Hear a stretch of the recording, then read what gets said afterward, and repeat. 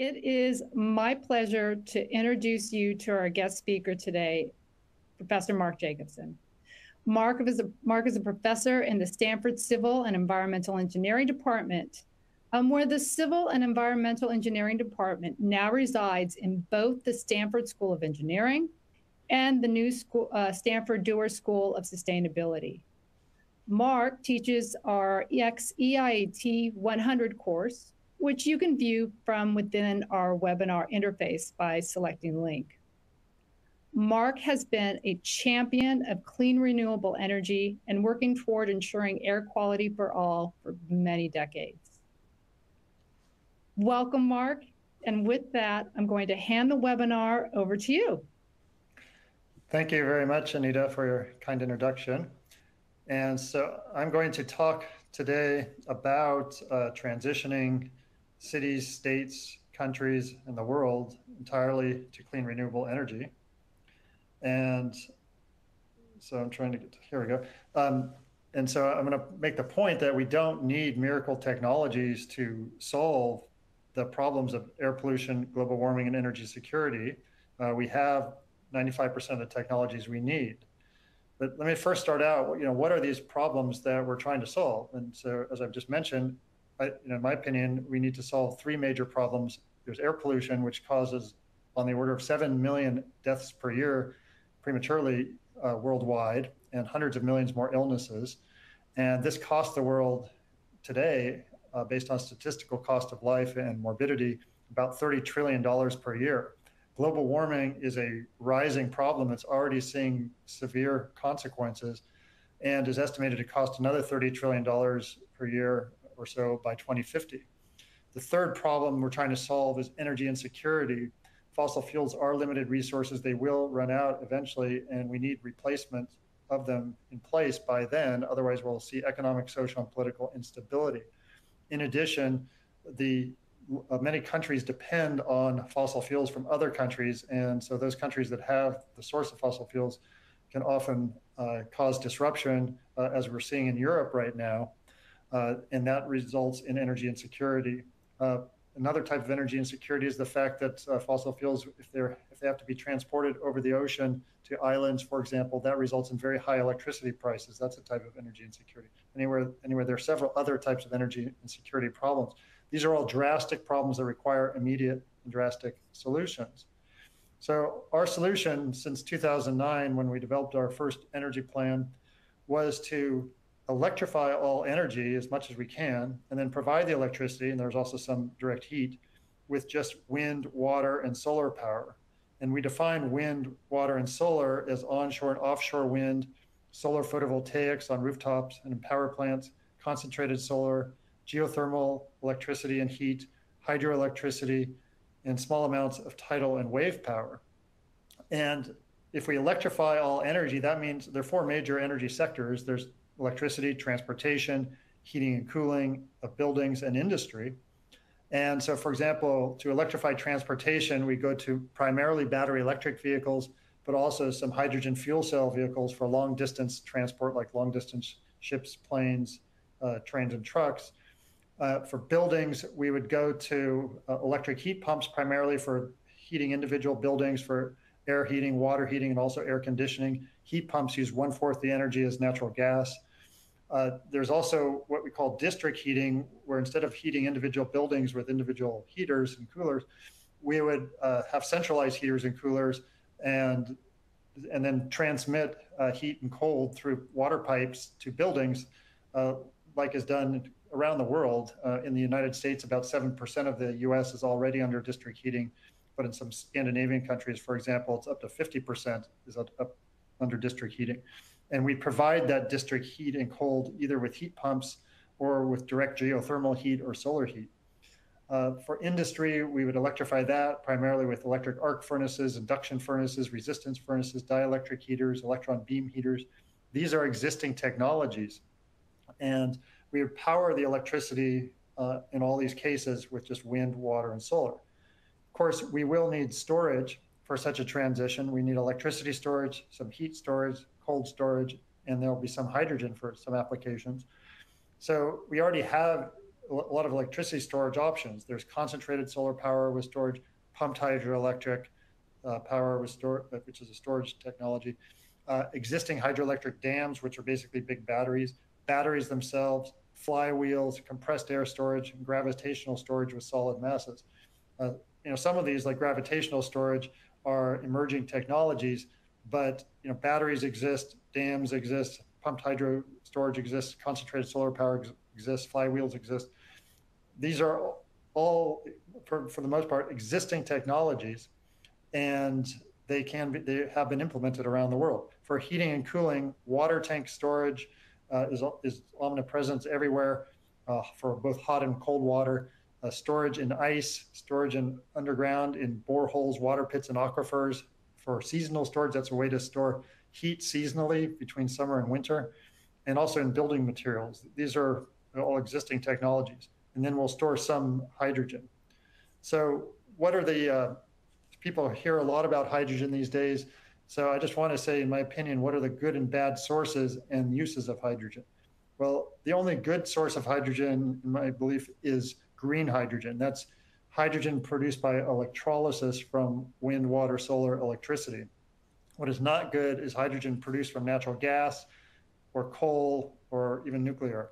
So natural gas, when natural gas produces hydrogen, 96% of all hydrogen today is produced from what's called steam methane reforming of natural gas. And that's called gray hydrogen. If you add what's called carbon capture to gray hydrogen, you get blue hydrogen. But carbon capture is not useful. It only takes out carbon from an exhaust stream, does not take out any other air pollutants. It takes 30% more energy than if you don't have carbon capture. So that means in the case of this natural gas, you need 30% more mining and transport and refining of the natural gas, and therefore 30% more air pollution, 30% more upstream leaks. And the capture efficiency is not that great. It's not 90 or 95%. For that type of capture, it's on the order of 60 to 80%. But in general, carbon capture attached to coal plants, for example, the efficiency can be down to 20%. In any case, you're increasing air pollution with any type of carbon capture, especially when it's added to, including when it's added to hydrogen production. Black and brown hydrogen are from coal. We don't want that. Nuclear electricity, using that to produce hydrogen. We're phasing out nuclear. There's hardly any growth. In fact, there's less nuclear produced last year than in 2006. So that is not growing at all. And it takes so long to put up new nuclear reactors that they're not an option going forward. I'll mention that a little bit later.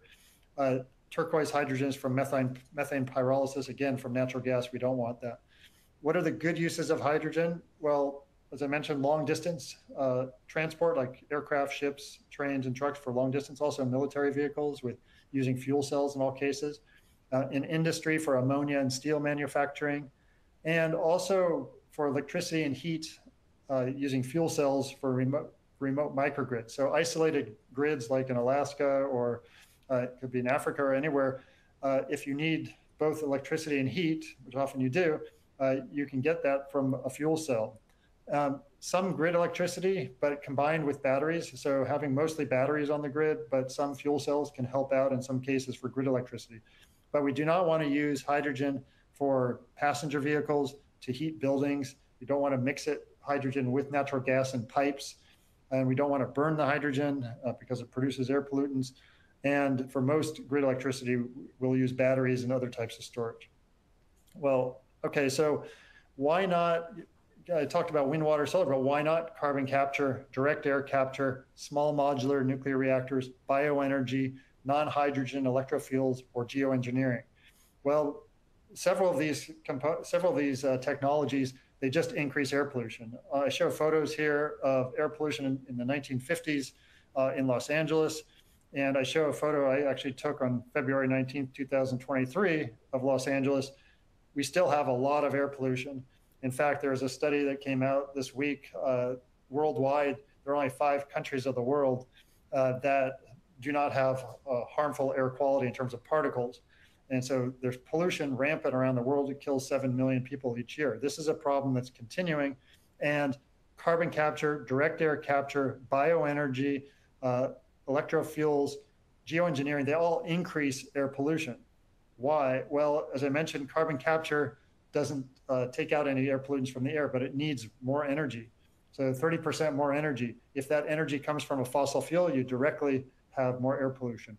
If that energy comes from wind, water, and solar, well, that prevents the wind, water, and solar from replacing a fossil fuel power plant where it could otherwise eliminate not only the air pollution from that power plant, it could eliminate the mining of the fuel, it could eliminate the fossil fuel infrastructure as well, and it removes more CO2 than the carbon capture it would. So there's an opportunity cost. 75% of all carbon dioxide captured today is also used for enhanced oil recovery. During that process, not only do we get more oil to burn, but 40% of the CO2 that was captured goes right back to the air. So carbon capture is a complete waste for solving any of these problems. It's an opportunity cost, so we do not want to spend on that. Direct air capture is the same as carbon capture, except we're taking carbon dioxide out of the air directly. Again, you need energy, you need equipment. That if that energy comes from fossil fuels, you have more air pollution directly. If it comes from renewables, then you're preventing those renewables from displacing fossil fuels, thereby increasing air pollution in comparison with replacing the fossil fuels. What about bioenergy? You burn it. Biofuel. There's biofuels, which are a replacement like ethanol and biodiesel, replacing gasoline and diesel respectively. You're still burning it. It takes a lot of energy to produce it, so that energy releases a lot of carbon. In the case of ethanol, for example, you can't pipe it around. You have to train, truck, and barge it around, so that means more diesel emissions, more air pollution, more global warming emissions. So the carbon balance on bioenergy is, some studies show that there's a slight reduction of carbon compared to gasoline, diesel. Some studies show there's actually more carbon emitted. So we're not getting anything close to zero. What we are getting close to zero with electrifying everything. Just for example, photosynthesis for producing a biofuel is 1% efficient. Solar panels are 20% efficient. So you get 20 times more energy for the same land when you put solar panels on that land versus growing a biocrop. In addition, an electric vehicle uses 1/4 the energy as a gasoline or ethanol vehicle. So a solar powering an electric vehicle uses 1/80th the land to go the same distance as a biofuel crop powering an internal combustion engine vehicle. Electrofuels, non-hydrogen electrofuels, these are fuels where carbon dioxide is used with other chemicals and processed to produce a replacement for gasoline. So not only does that, I told you that to get that carbon dioxide, you use carbon capture, which increases air pollution, first of all, but then you're creating a fuel that you're going to burn just like gasoline, so you create the same amount of pollution. It's argued that this reduces the carbon footprint. However, it doesn't, as I mentioned, it does not decrease the air pollution. And because it takes so much energy to make this fuel, and it takes a lot of energy to capture the carbon, you're hardly reducing any carbon from this as well. Geoengineering is basically spraying pollution. One of the major, solar radiation management is one of the main geoengineering techniques. That's basically spraying pollutant particles into the stratosphere where they can affect the ozone layer and also reduce photosynthesis, affecting crops at the surface. But what's the big problem with doing this? The goal is to reflect more sunlight to cool the surface of the earth. The big problem is it makes people complacent and allows fossil fuels to continue, allows air pollution to continue and grow. It allows energy insecurity to continue and grow, and it has multiple side effects. It doesn't solve any problem. It only masks temperature. It doesn't even address other aspects of climate change associated with the increase of fossil fuels. So, and then finally, small modular nuclear reactors. Well, conventional nuclear reactors have a big problem. New ones, it takes 17 to 21 years between planning and operation for a new nuclear power plant in North America and Europe. There's a plant in Georgia. It's on year 17 and 18 for 2 reactors, and it's already laid enough concrete for a sidewalk between Miami and Seattle. It costs $34 billion for 2.2 gigawatts. That's about $15.2 million a megawatt, compared with $1 million a megawatt for new wind and solar.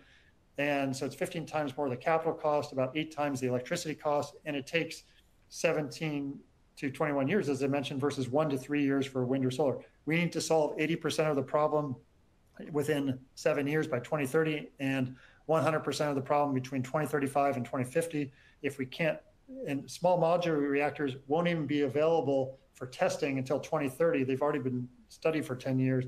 So they have the same delay problem. Their cost problem is similar to the conventional reactors. And plus there's energy security risk of nuclear weapons proliferation risk, waste issues, meltdown risk, uranium mining, lung cancer risks, and also CO2. There's CO2 emissions associated with nuclear. It's about 9 to 37 times the CO2 emissions per kilowatt hour as wind. Most of that's due to the fact that it takes so long to build it. You're burning fuels, fossil fuels in the background. Okay, so let's move on. I want to summarize really quickly.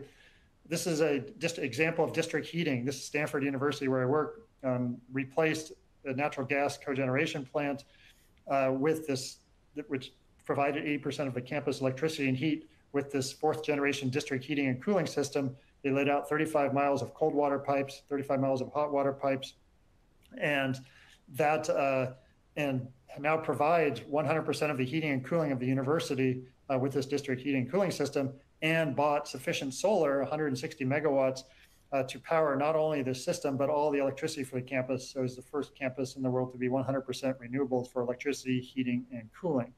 This is another type of district heating system. This is an underground borehole system in Okotoks, Canada, where there are 52 homes that have solar collectors on their garages, or on the roofs of their garages on the top left, where a glycol solution is heated up during the summer and transferred by pipe to this building on the right, where the heat is transferred to water. The water is piped underground and sent through boreholes to the soil. The heat is stored 6 months, up to 6 months. And then in the winter, when the snow is on the ground, like in the bottom left, everything is run in reverse. So to provide 100% of the wintertime heating at less than $1 a kilowatt hour of heat storage, which compares with about $100 to $200 a kilowatt hour for electricity storage. We can transition individual homes and buildings. I just want to say something. This is my own home. In 2017, I built it with no gas on the property. I have solar on the roofs, batteries in the garage, electric cars. These are electric heat pumps that I don't have time to go into, but they transfer heat rather than produce it.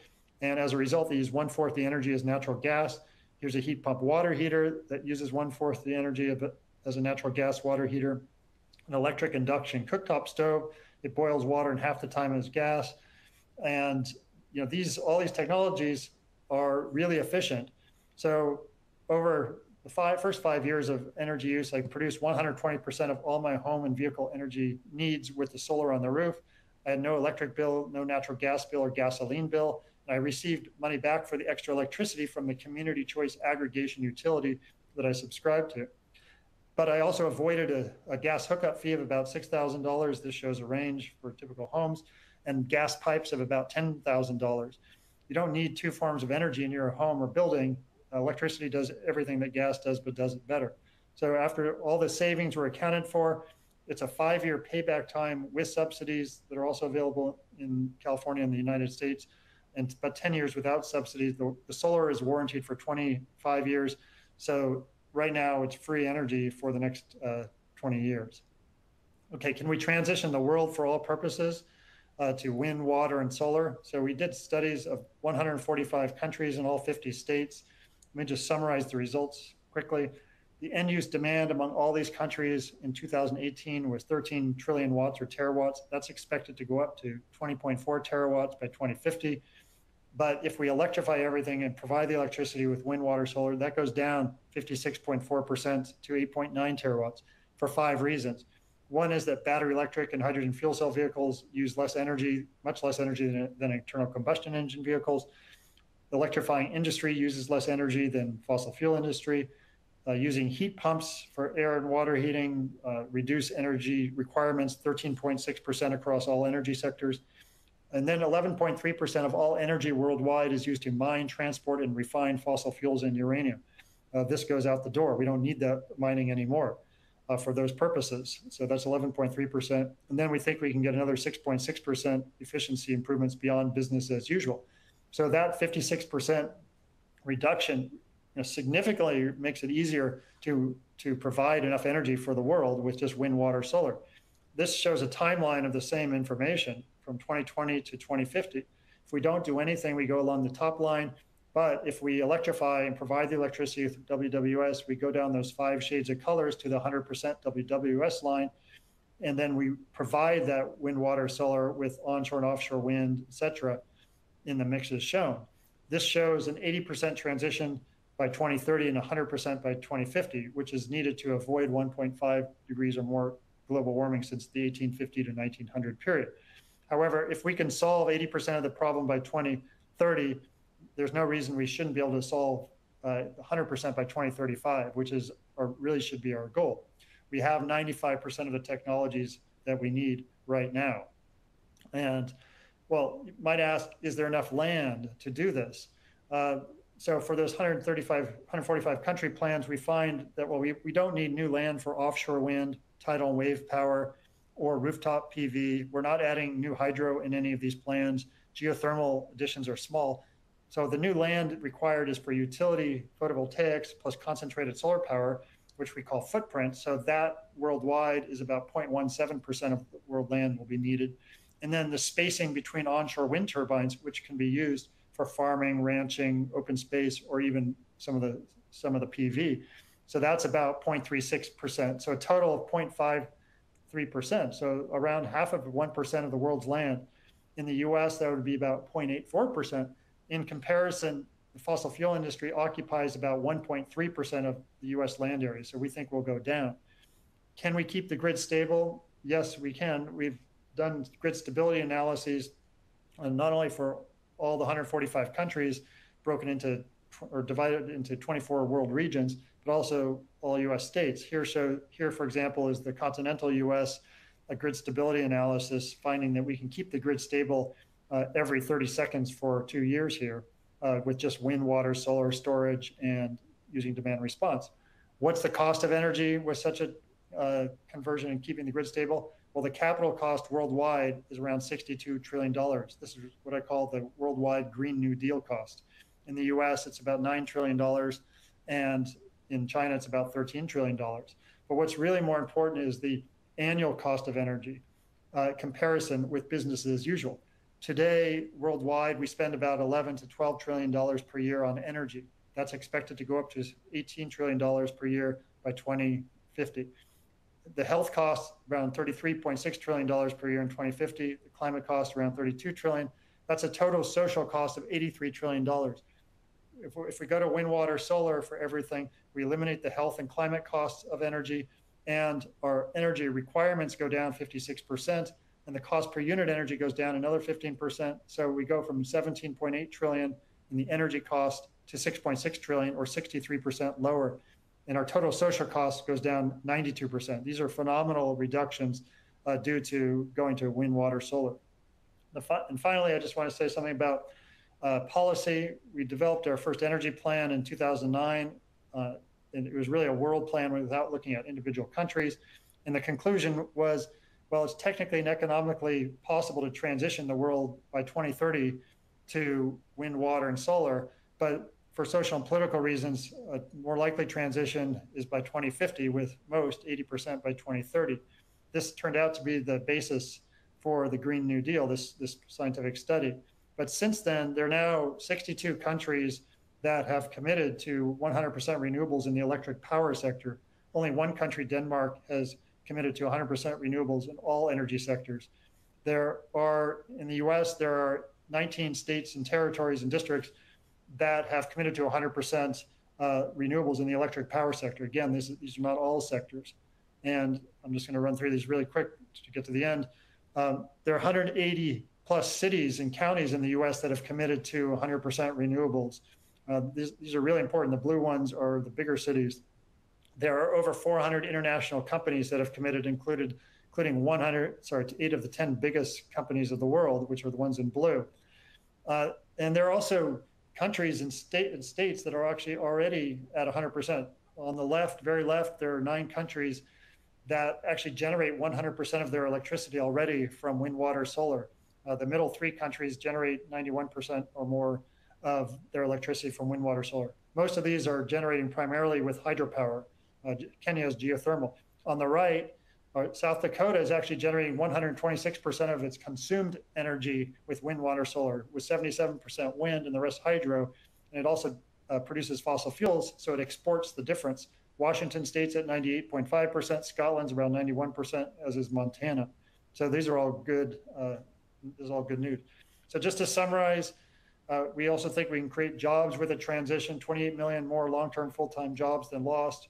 We require only 0.53% of land for such a transition worldwide. We'd avoid 7 million deaths per year. We'd slow then reverse global warming. We think we can keep the grid stable with 100% wind, water, and solar. Energy costs are 63% lower. Annual energy plus health plus climate costs are 92% lower than with fossil fuels. And finally, for more information, as Anita said, there's an online course that discusses this in a lot more depth. There's a new book called No Miracles Needed. That is a layman's book summarizing that we don't need miracle technologies to transition, and gives us an example of how we can transition. And we have individual state and country and city plans at the third link. And there is actually an infographic map where you can click on a map and upload each of these plans if you're interested. And I'm happy to answer any questions that you might have. Thank you very much. Mark, thank you so much. There's so much to be covered here. This is so important. And I just want to, I'm looking at all the questions, and I have to just make this known out to our audience that many of your questions Mark teaches in his XEIT 100 course. And he goes into deep detail. That course is the foundation course for our Energy Innovation and Emerging Technologies program. And it's comprehensive. It covers all the technologies, policy, impacts to humanity, and to people all around the globe.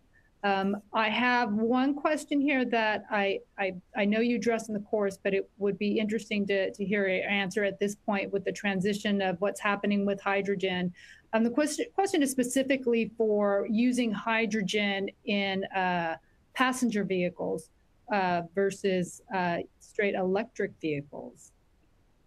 Yeah, so the reason we don't want to use hydrogen in passenger vehicles, it's not because it's not clean. It actually is clean. If we use green hydrogen in passenger vehicles, it's almost as clean as using battery electric. The difference is, though, you need about 2 to 3 times the number of wind turbines or solar panels to run that hydrogen fuel cell vehicle versus a battery electric vehicle. So so you'll need more land, and there's a little more emissions in building these turbines, and so it just makes the transition more difficult. So if we want to be really efficient, we need to focus the hydrogen on useful applications. It turns out when you get to larger and larger vehicles, the efficiency turns, and the hydrogen fuel cell vehicles become more efficient than battery electrics when you get to like long distance aircraft and ships, just because otherwise you're spending a lot of energy just carrying around batteries. And that's the case where you want to use the hydrogen for those long distance applications. Great. We have 1 minute left, and I want to thank you and thank everybody who attended today. And if you have other questions, you can always reach out to us through our email, which is on the EIT program website. You can see on your screen, if you would like to enroll on the course, you should be able to select one of the links there to learn about Mark's course. Mark, I want to thank you again for joining us today and giving us this so very important and excellent webinar. And I want to thank everybody else who took the time to join us today from wherever you are in the world. It has been an absolute pleasure, and we hope you all have a great rest of your day.